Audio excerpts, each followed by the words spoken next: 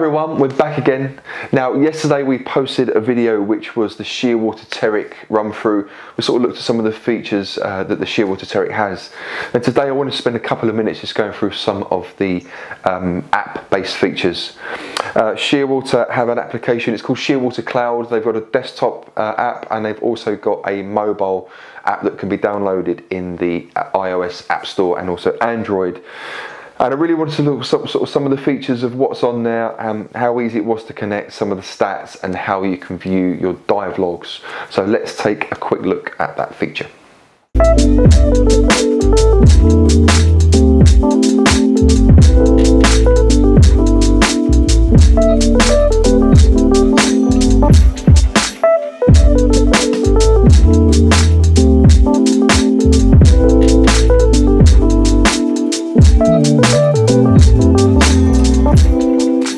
So it's really easy to connect. I just turned the Bluetooth on the dive computer and obviously on my phone, entered the app, it found the computer straight away, and it allowed me to download the dives that I have completed so far.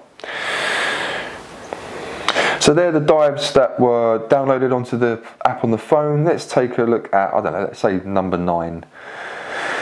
So what have we got? We've got a little chart here. There's some boxes that you could, okay, so you can select these different boxes. Gives us lots of information. Let's take off the CNS, the O2 and the pressure. And it looks like we can move, yes we can move that blue bar along. So it's given us the time, our low deco limit, the TTS, the depth at that point, the temperature and the gradient factor that we were on gas in there. It changes to 1% there and up to 16% towards the end. Yeah, so lots of information. It's great that you can customize it. You can see particular items on that chart. Dive detail, so it just gives us a date, time, maximum depth, average depth, dive length.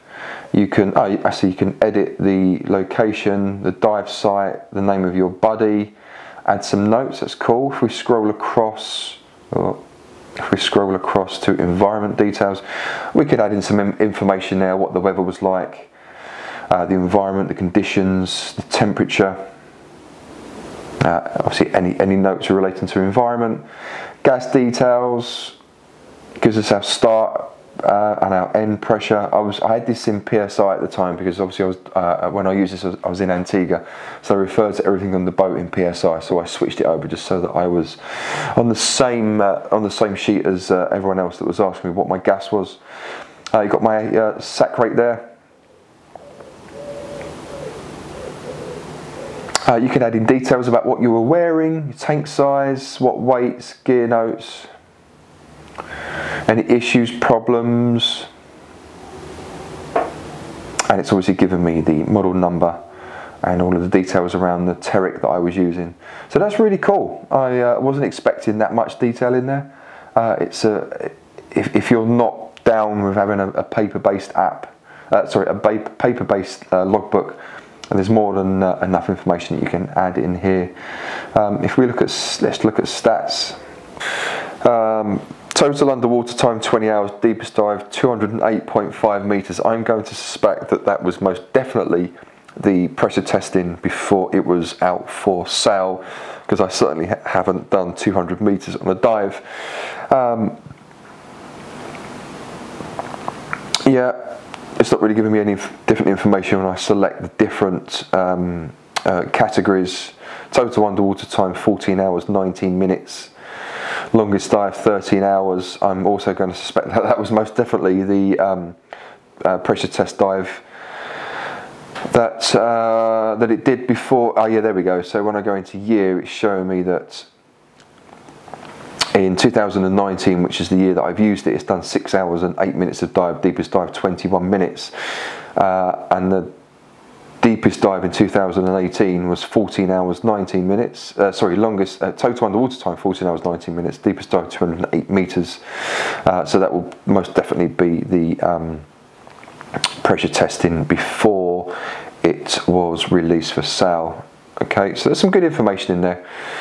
And that's it really. You obviously select connect at the bottom to download your dives, update your firmware, and obviously disconnect from the Bluetooth, which is great. It's really important to keep the firmware up to date. It obviously reduces and removes any bugs that you might have in the system. You've got profile there. And on more, it's got a quick start guide, privacy policy, terms and conditions, and a contact us. Well, so there we go, that was pretty easy. I've connected a number of different dive computers to apps in the past. Some were very easy, some were more difficult to try and work out. I've got to say that the Shearwater Cloud app is really easy to use. It was fast, simple, no real connection issues. It's synced nice and easy. The information that I can see from the dives that I got off the Shearwater Terric, lots of information in there. There's lots of customization that I can pull off and add in around about what I was wearing, who I was diving with, what the conditions were like.